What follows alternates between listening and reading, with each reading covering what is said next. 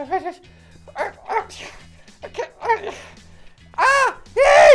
it's me, Mumford. Wow, I dropped my mask, but you know what? It's okay that I don't have a mask. You know why? Because I'm in here. Yeah, where it's safe. And you're at home where it's safe. But we're still going to have a great time at Kid Street today. Yay! I have a great story about Jonah and the big fish that swallowed him up. Yeah, and we're going to sing some great songs. You know what? We should sing a song right now. How about Hosanna Rocks? That's one of my favorites. Everybody up, and let's sing Hosanna Rocks! Yeah!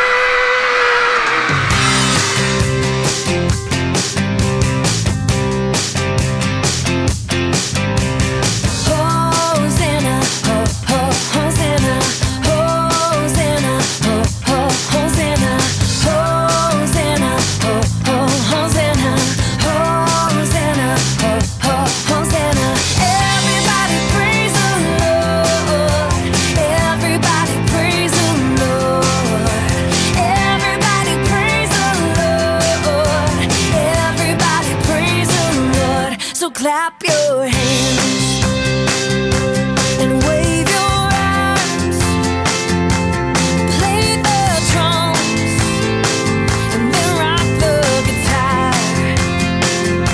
So clap your hands and wave your arms. You can play the drums and then rock the guitar. We sing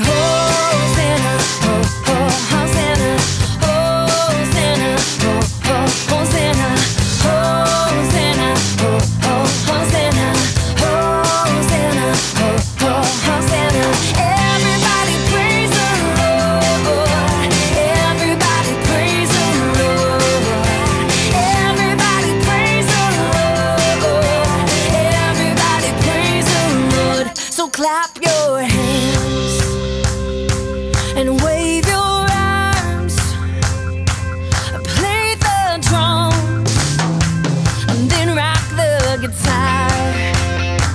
Oh, clap your hands and wave your arms. You can play the drums and then rock the guitar. We sing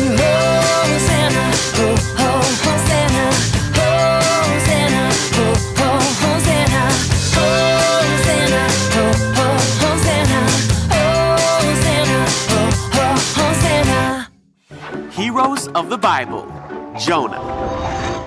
This is Jonah. Jonah was a prophet. That means it was his job to tell people what God told him to say. Yep. One day, God told Jonah to go to Nineveh because the people of Nineveh were doing bad things. But instead, Jonah ran away. Where are you, please?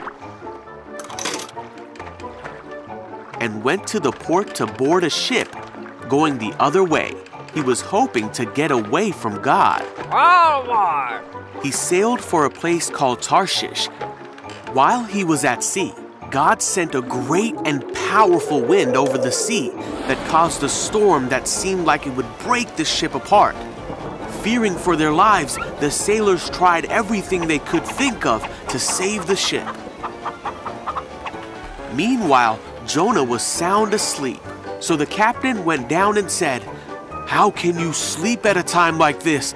Get up and pray to your God. Maybe he will help us." Then the crew figured out that Jonah was the reason for the storm.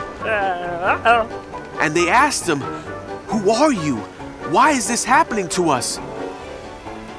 Jonah told them who he was and that he worshipped the one true God who made the sea. Then he told the sailors to throw him in the sea so the storm would stop. No, why? The sailors still tried to escape the storm, but it was no use. So they asked God for forgiveness and threw Jonah into the sea.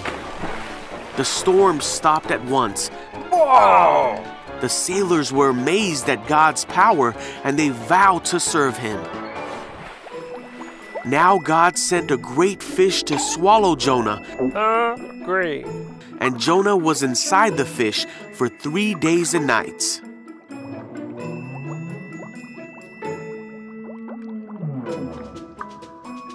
Jonah prayed to God from inside the fish, and God ordered the fish to spit Jonah out. Yuck. God told Jonah again to go to the city of Nineveh to tell them what God had said about them. I get it. This time, Jonah obeyed God and went to Nineveh to deliver God's message.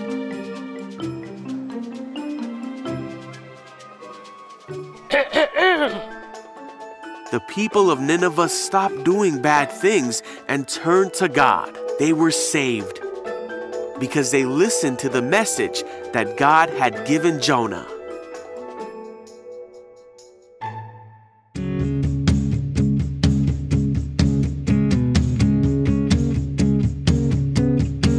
Just like an old hound dog likes to lay around, I want to rest in the presence of the Lord.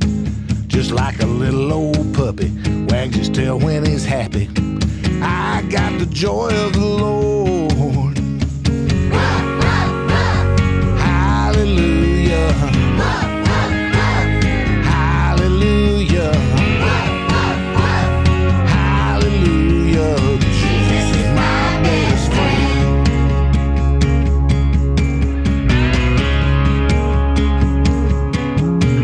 Just like an old hound dog likes to lay around, I want to rest in the presence of the Lord. Just like a little old puppy wags his tail when he's happy, I got the joy of the Lord. Hallelujah. Hallelujah. Hallelujah. Jesus is my best friend. Hallelujah. Hallelujah. Hallelujah. Jesus is my best friend.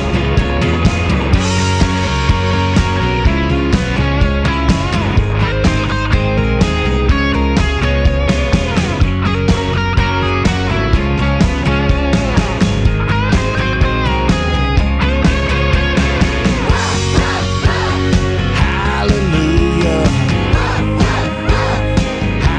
Hallelujah.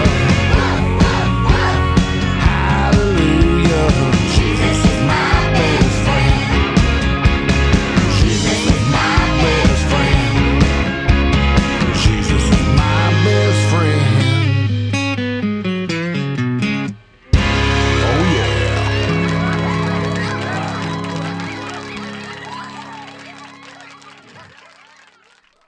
Well, that wraps up Kid Street for today. Wasn't that a great story about Jonah and how he finally obeyed God? You know, when you just obey, it'll be okay. Yeah, okay, but we're gonna sing one more song before we go, okay?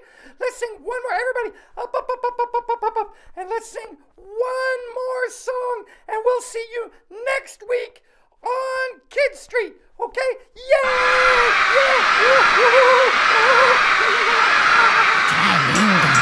I like bananas. I think the mangoes are sweet. I like papayas, but nothing can beat that sweet love of God. I like bananas. I think the mangoes are sweet. I like papayas, but nothing can beat that sweet love of God. That's what I'm talking about. I was walking round in circles, 5 miles an hour, trying to find my way back to my heavenly Father. The world tasted sweet, but soon it turned sour, and then I asked him in and received his power. 1, 2, 3. I like bananas, I think the mangoes are sweet. I like papayas, but nothing can beat that sweet love of God. His love is so sweet. Oh, I like bananas. Oh. think that mangoes are sweet. I like papayas, but nothing can beat that sweet love of God.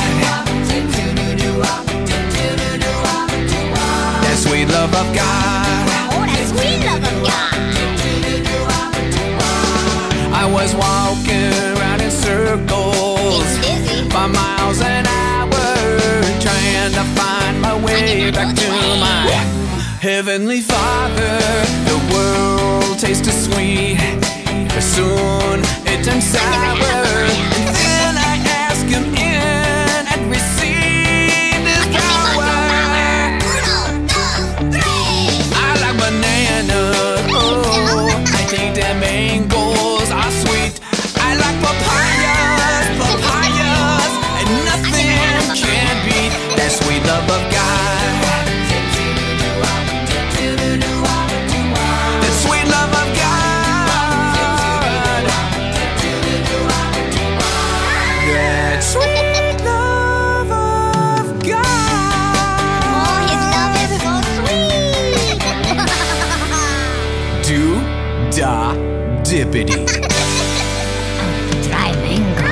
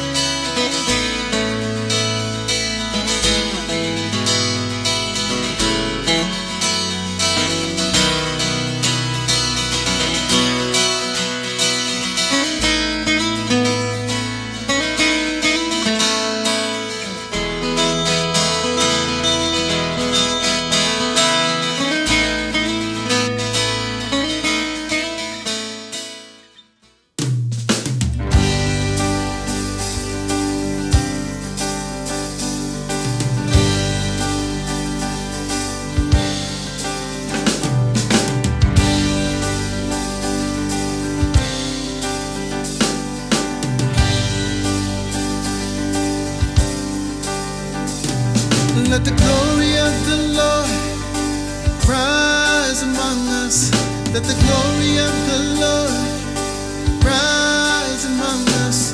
Let the praises of our King rise among us. Let it rise. Let the glory of the Lord rise among us. Let the glory of the Lord rise among us.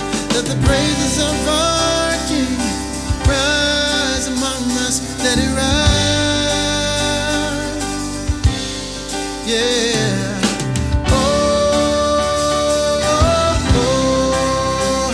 Let it rise.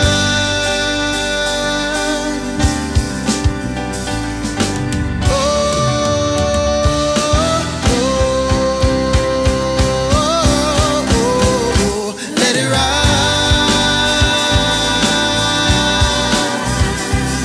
Yeah. Let the glory of the Lord, let the glory of the Lord rise among us. Let the glory of the Lord, let it rise among us. Let the praises of our King rise among us. Let it rise. Let the glory of the Lord, let the glory of the Lord, let the glory of the Lord. Praises of our King, oh, let it rise. Yeah, somebody sing, oh, oh, oh, oh, oh, oh, oh. Somebody sing, oh, oh, oh, oh, oh, let it rise.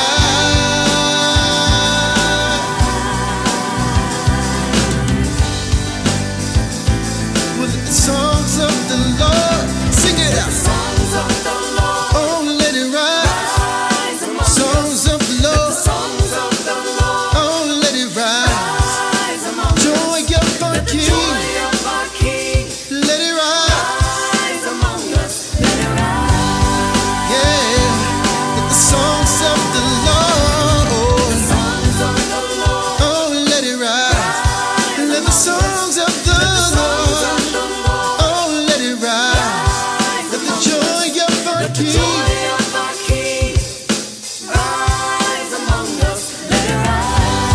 Yeah, somebody sing, oh, oh, oh, oh, oh, oh, oh. Somebody sing, oh, oh, oh, oh, oh. Somebody sing, oh, oh, oh, oh, oh. Let it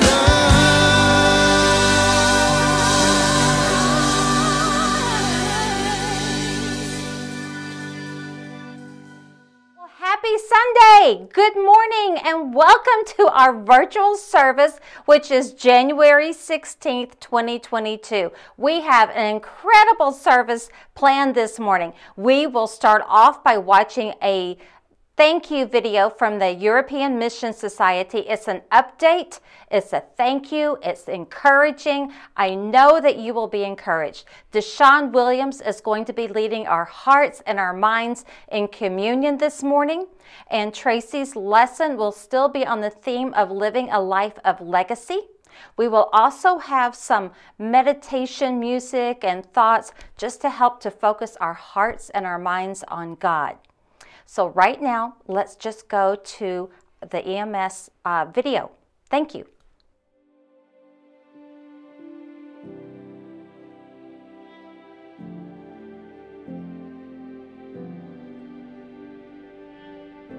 I'll never forget the first time I heard a missionary preaching at a conference about saving the world for Jesus. I was 19 years old and I was so inspired. So the night we had a missions contribution and I reached into my pocket and I gave everything I had. I mean, I was 19, it wasn't much, but it was all I had. The conference ended, I walked out, and I realized that I had given my subway tokens and the missions contribution. So that night, I walked 5 miles home, penniless, yet happy that I was able to contribute to world missions. I've always been inspired about the story where Jesus observes the widow putting in 2 small copper coins in the contribution. And it makes me think that it's never about the amount we give, it's really about the heart to give. Thank you for your support. And together our contributions are making a big difference. We're investing in something that's worthwhile, and the impact of what we're doing will live beyond our lifetime. You're enabling the gospel to be spread across Europe to help and save lives. God has blessed our efforts, and great progress has been made over the past 12 months in spite of some of the challenges. Here are some of our recent highlights. We launched Revive EE 1.0 in Odessa. It's a revolutionary, innovative way of strengthening our churches. 2.0 was launched, and they've already begun recruiting for 3.0. We continue to support the European School of Missions, which is a training ground for future leaders in Europe. The graduating class from this summer, already there are interns who serve across Europe. We supported the planting of the church in Bordeaux, France. It's a huge deal, the first church planting in Western Europe in many years. We have plans and dreams for new plantings, so please pray for us for places such as Frankfurt, Germany. We're continuing to strengthen existing churches so they'll be vibrant lights of hope for their towns, their cities, and their country. Last year, you gave the largest missions contribution that we've ever collected, $2.4 million, and that in the midst of a pandemic. Thank you so much first of all, for your prayers over all the years that go to Europe, that help us tons to raise up these churches, and sacrificing for us here in Europe. And I can promise you, it's for a very good cause. We see people saved, we see people raising up.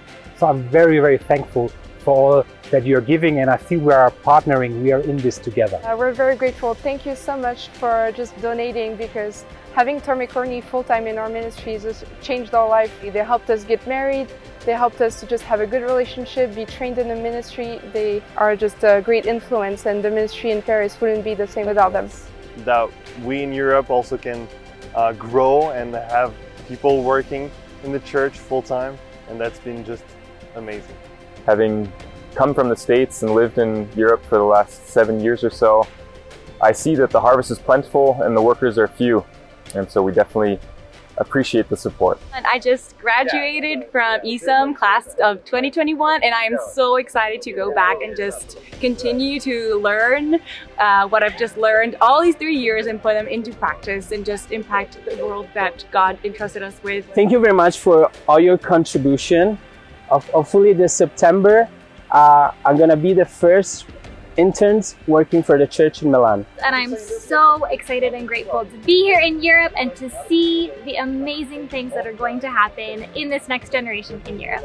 I want to say thank you. As someone who has been giving to special missions, particularly in Europe, since 1987, I never tire of it, and I never will quit, because the need is so great. And as I am here just seeing young men and women who are wanting to change this continent for Jesus, it's just a reminder of the darkness of the world around me and the need for Jesus to shine brightly. So never ever tire, never quit, because it is making a difference. In Europe, all over the years, since 30 years, you give and you still give.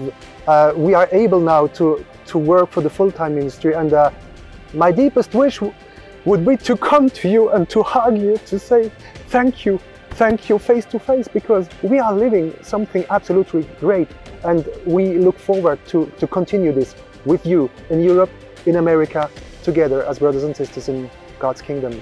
And thanks to your generosity, our daughter and her husband have also started working for the church in Europe, and it gives us so much hope for the next generation, and that the God will be so glorified through our work all together.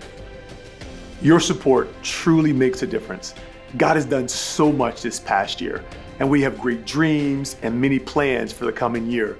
Please continue to pray for Europe, and once again, thank you for your sacrifice.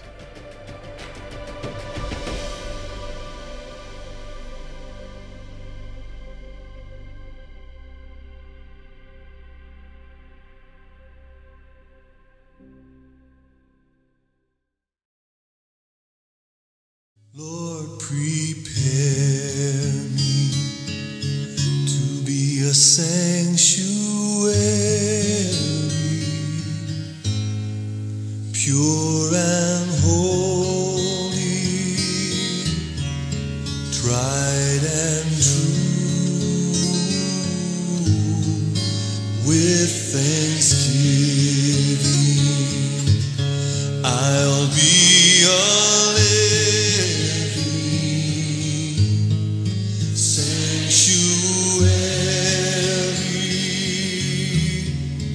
for you. Lord, prepare me. Lord, prepare me to be a sanctuary,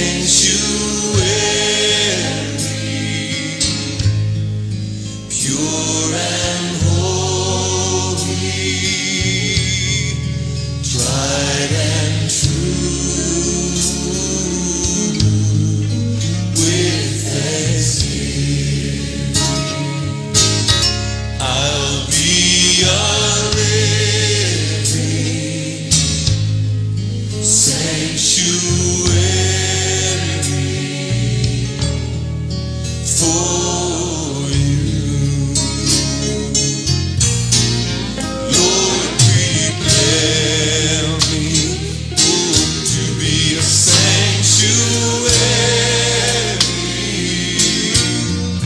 pure and holy, tried and true, yes, with thanksgiving. I'll be a living sanctuary for you, just for you, Lord. Prepare me, Lord, to be a sanctuary, pure and holy. I wanna be tried and true, with thanksgiving. Thank you, Jesus. I'll be a living sanctuary for you. Come on, let's lift our voices to God. Lord, prepare me, Lord, to be a sanctuary, pure and holy, yeah, tried and true.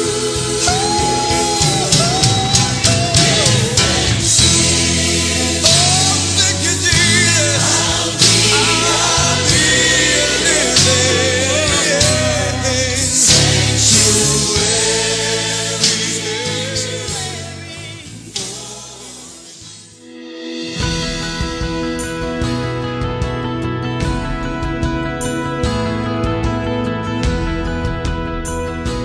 Well, good morning. I hope everybody's doing well.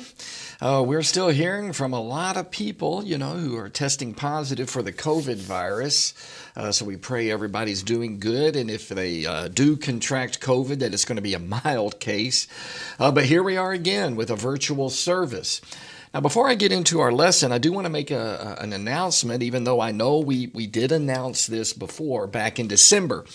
But it's been a while since then, and a lot's happened, and a lot of people were missing because, the holiday season had kicked in and campus was out and all that sort. But Alex from our campus ministry and his girlfriend, Courtney, who I think I forget, she's up in Michigan, they got engaged, and they plan to be married right here in Champaign on May the 30th.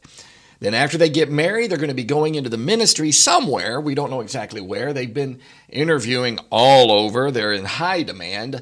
We just pray they stay right here in the Midwest because we need them right here in the Midwest as we really strive to build God's kingdom.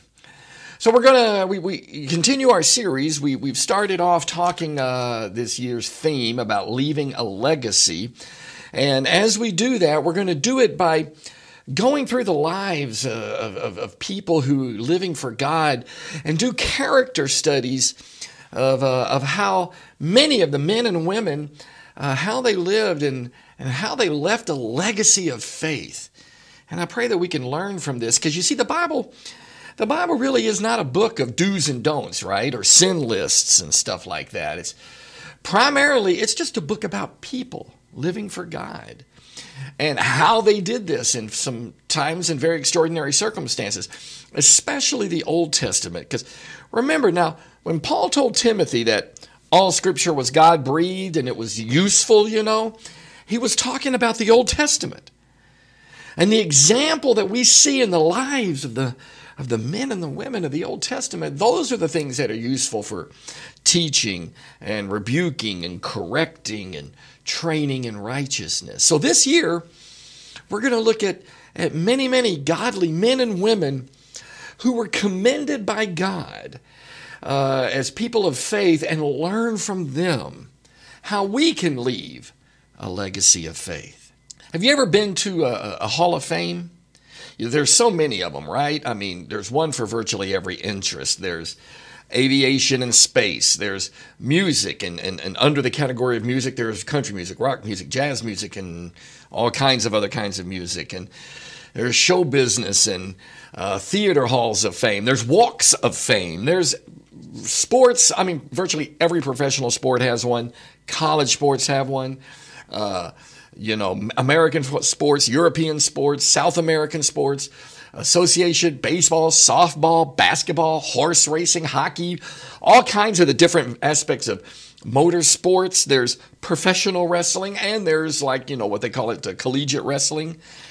There rugby leagues, and there's a Cowboy Hall of Fame, a Texas Rangers Hall of Fame, and in Cody, Wyoming, at the Buffalo Bill Historical Center, there's Hall of Fame for mountain men, Indians, cowboys, guns makers. I mean, there's hundreds, if not thousands, of halls of fame in the world. I looked it up, and there's just a Wikipedia page for halls of fame, and it just lists hundreds and hundreds.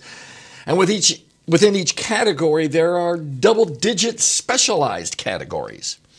Aren't you glad you tuned in this morning to receive this useless information? But it does have something to do with what we're talking about, because all of these things have one thing in common. They feature the best of the best at something, whatever type of Hall of Fame it is. Now, in the Bible, Hebrews chapter 11, it lists many people who we could call them the Faith Hall of Fame.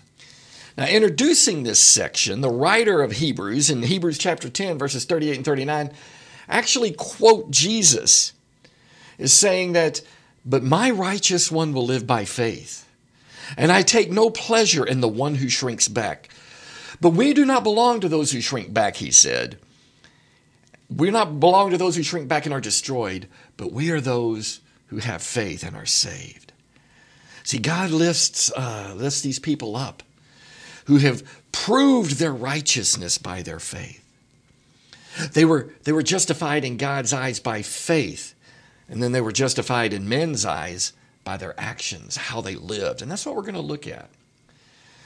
And they were written down, they were recorded for us and intended to encourage us and inspire us to live by faith. So let's read this exciting chapter, this Faith Hall of Fame. It's in Hebrews chapter 11, beginning in verse 4, and then finishing out that chapter. It says, "By faith, Abel brought God a better offering than Cain did.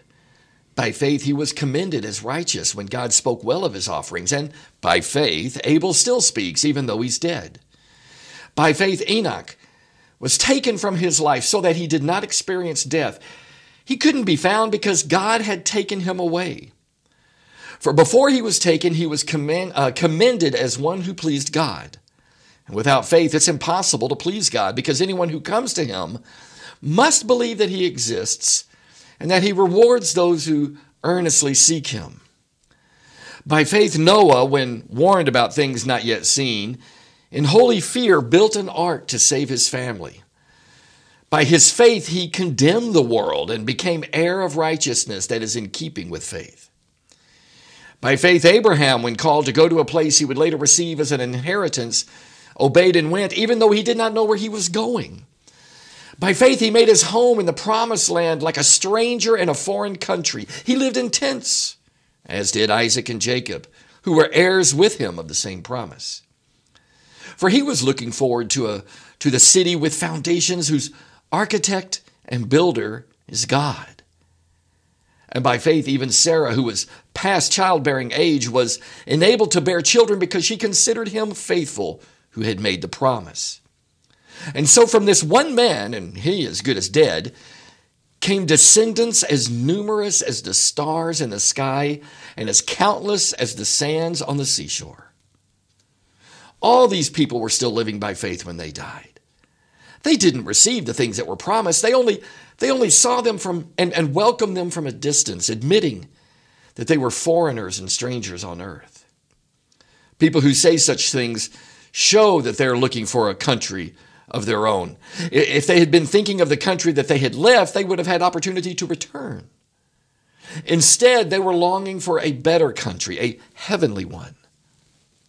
Therefore, God is not ashamed to be called their God, for he has prepared a city for them. By faith, when God tested him, Abraham offered Isaac as a sacrifice. He who had embraced the promises about how to sacrifice his son, his one and only son, even though God had said to him, "It is through Isaac that your offspring will be reckoned." Abraham reasoned that God could even raise the dead, so in a matter of speaking, he did receive Isaac back from dead.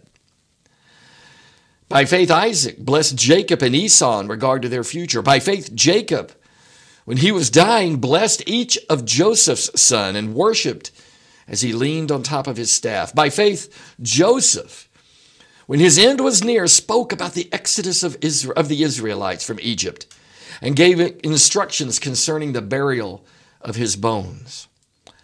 By faith, Moses' parents hid him for 3 months after he was born because they saw he was no ordinary child and they were not afraid of the king's edict. And by faith, Moses, when he had grown up, refused to be known as the son of Pharaoh's daughter. He chose to be mistreated along with the people of God rather than to enjoy the fleeting pleasures of sin. He regarded disgrace for the sake of Christ as a greater value than the treasures of Egypt because he was looking ahead to his reward. By faith, he left Egypt, not fearing the king's anger. He persevered because he saw him who is invisible. By faith, he kept the Passover and the application of blood so that the destroyer of the firstborn would not touch the firstborn of Israel. By faith, the people passed through the Red Sea as on dry land. But when the Egyptians tried to do so, they were drowned. By faith, the walls of Jericho fell after the army had marched around them for 7 days. By faith, the prostitute Rahab, because she welcomed the spies, was not killed with those who were disobedient. And what more shall I say? I don't have time to tell about Gideon, Barak, Samson, Jephthah, about David and Samuel and the prophets, who through faith conquered kingdoms, administered justice, and gained what was promised, who shut the mouths of lions, quenched the fury of the flames, and escaped the edge of the sword, whose weakness was turned to strength, and who became powerful in battle and routed foreign armies. Women received back their dead, raised to life again. There were others who were tortured, refusing to be released, so that they might gain an even better resurrection. Some faced jeers and flogging, and even chains and imprisonment. They were put to death by stoning. They were sawed in two. They were killed by the sword. They went about in sheepskins and goatskins, destitute, persecuted, and mistreated. The world was not worthy of them. They wandered in deserts and mountains, living in caves and in holes in the ground. These were all commended for their faith. Yet none of them received what God had promised, since God had planned something better for us, so that only together with us would they be made perfect. Wow. I mean, wouldn't it be great to make that list? Even if you were only in one of the groups, listed, like the prophets. Don't even have to mention me by name, right? Just put my group in there. What we're going to do is we're going to go back and look at these lives in detail this year. And we're going to look at each individual one and then some others as well. But right now, I want to focus in on the lesson we can learn from the whole. Because when I look at this list, And when I wrote them all out individually and I looked at each life and each example, and I'm thinking, what is the legacy of this person? What is the legacy of this person? I notice that this is one eclectic group of people. Man, are they different. I mean, among these listed are Abel, right? Who is not often seen as a man of great faith. I mean, all he did was offer a better sacrifice than Cain did, right? I mean, all he did was what he should have done in the first place. Enoch, well, all he did was not die, which is pretty awesome, to be honest with you. I mean, only 2 people in the Bible pulled it off. You know who the other one is? People, on this list, you got people who were sinful, people who were flawed, people who had struggling marriages, people who doubted God, people who doubted God's promises. You have liars, murderers, adulterers. You had people who were very immoral. One of them is even mentioned as specifically as a prostitute. You have people who didn't want to serve God. They didn't want to obey God's call. They tried to get out of it. You know, when God called them to serve, they tried to negotiate with God to not serve him. Some of them were highly educated, but most of them were not. And some of them even struggled to remain faithful. They were on again, off again, on again. Yet one thing we can't deny, they made the list. They're in the Faith Hall of Fame. They were commended for their faith. And that gives me great hope for myself, right? I mean, we often fall for the lie that in order to be a person of great faith, we got to do this great feat for God, these great things for God, and live this great life. Yet in this list, some people, they didn't do great things to God. They just did very ordinary things for God. Or we fall for the lie that says in order to live a life of great faith, I've got to be some sort of a Bible scholar or expert or something, right? But some of the people on our list, they'd never even seen a Bible. So there's hope for everyone. There's hope for anyone. There's hope for you and there's hope for me. Well, let's take a quick look at one of the characters mentioned here. He's mentioned very early on. I'm talking about Enoch. We know virtually nothing specific about this guy. I mean, his father was Cain, who was who, right? He was the first murderer in the world. He actually killed the first guy on the list of the Faith Hall of Fame. So we see right off the bat that, well, Enoch was a person who had to overcome, well, let's say a less than stellar family reputation. But in Hebrews chapter 11, verse 5, it says that by faith, Enoch was taken from this life so that he did not experience death. He couldn't be found because God had taken him away. For before he was taken, he was commended as one who pleased God. You ever heard the statement, nobody gets out of here alive, right? I think that was the title of the documentary for The Doors. Well, Enoch did, right? He got out of here alive. But the most insightful thing we can see about Enoch was that he was one who was commended as one who pleased God. And then Hebrews goes on to say right after that, he says, because you can't without faith, you can't please God. Faith is the special sauce of pleasing God. The one who comes to God must believe that he exists. Okay, I got that one. But then it goes on to say that I got to believe that God is interested in those who are his. That he responds graciously to those who seek him. They believe in God's interest and goodness towards him. And in his final reward, they look to God personally. And this defined Enoch.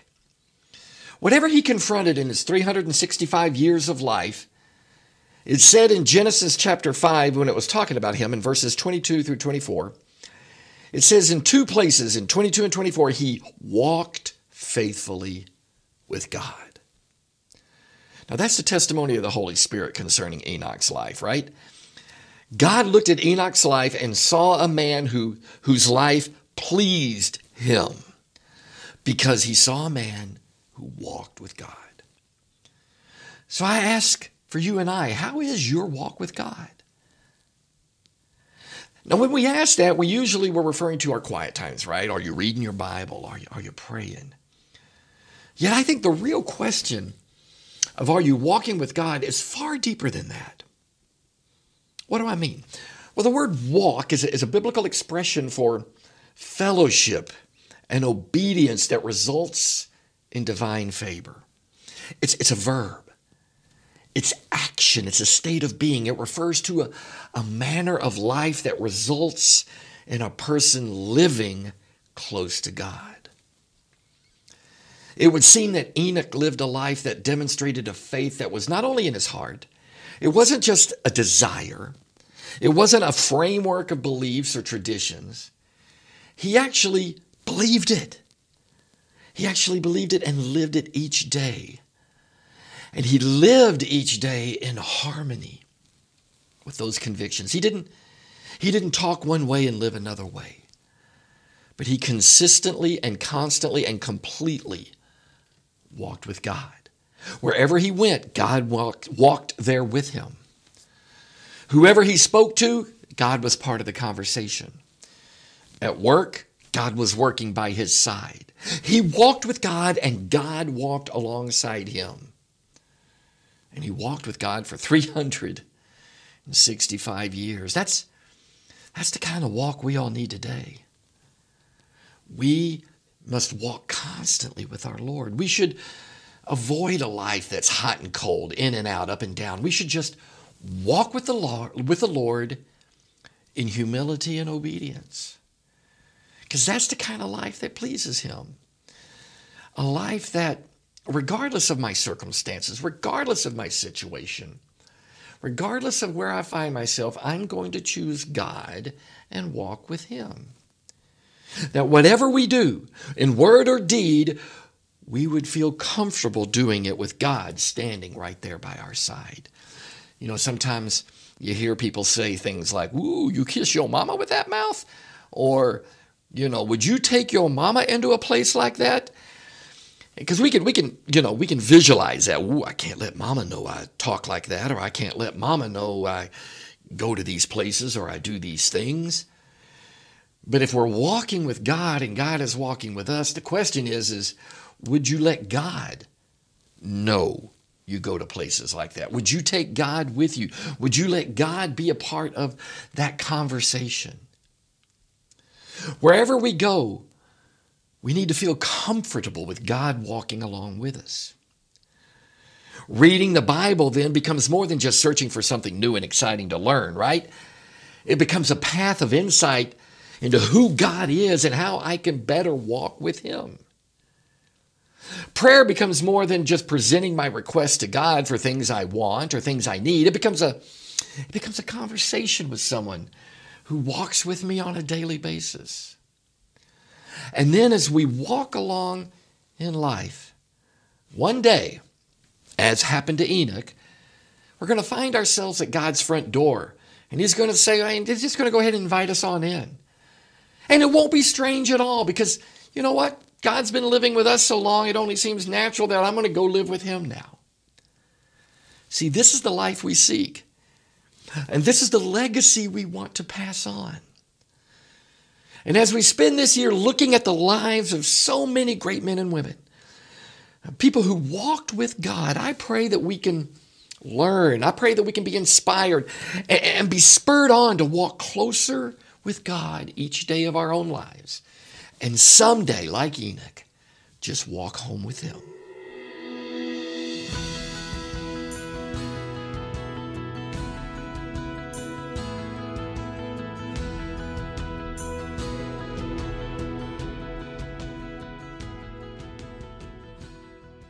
Well, hi there. My name is Bob Dignan, and no, I am not going to be leading a song from my office with this microphone. It just happens to be the only microphone that I have to connect to my computer to come at you with a short message before we take communion as a group.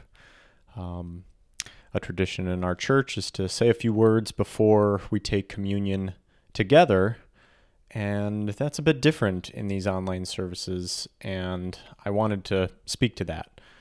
So it's odd. I mean, I'm coming at you from my home. We're not all together, and I'm coming to you with my current look.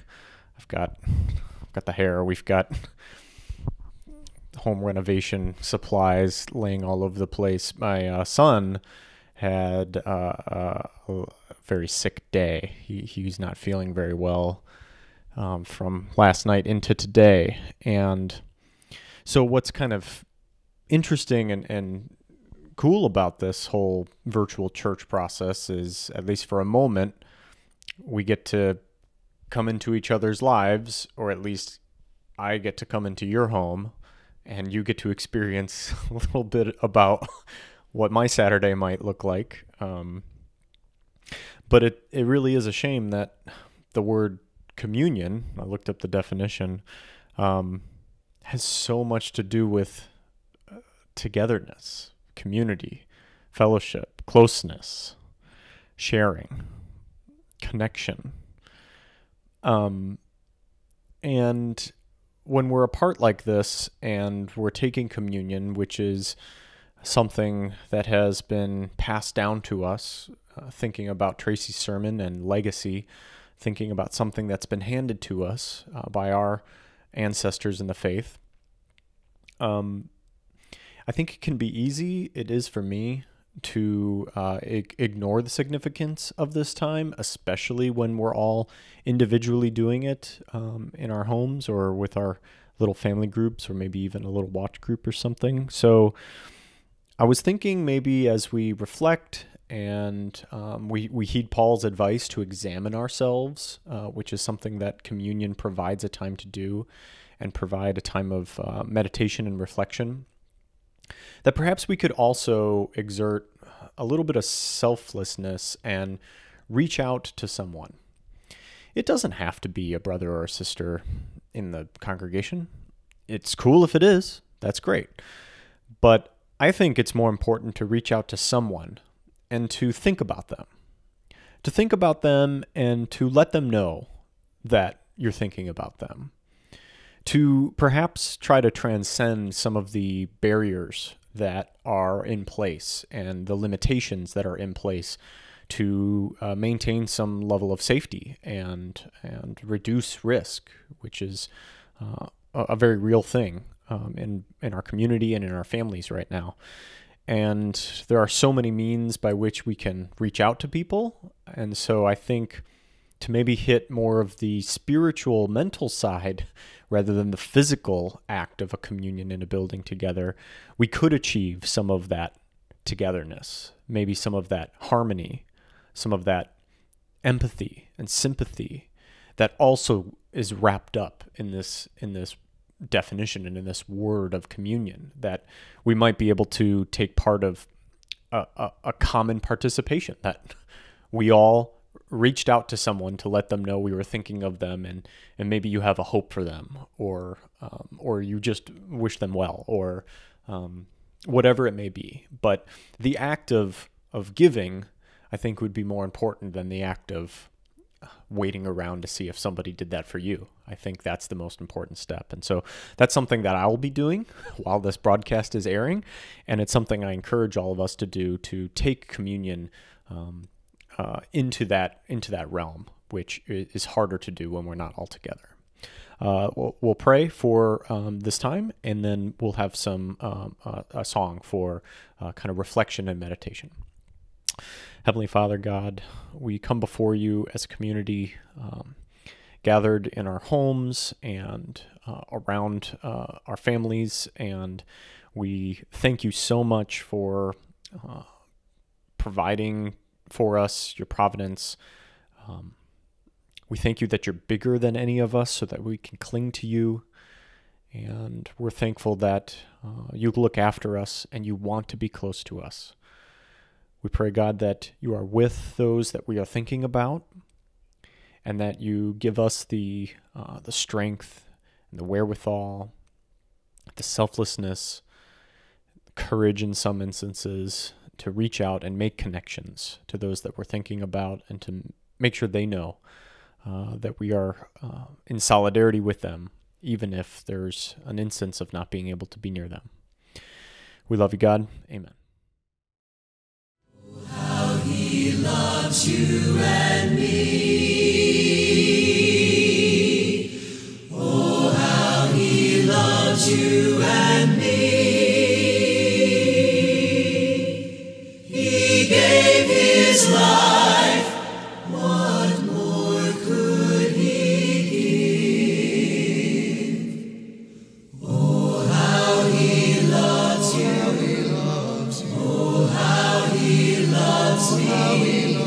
loves me. Oh, how he loves you and me.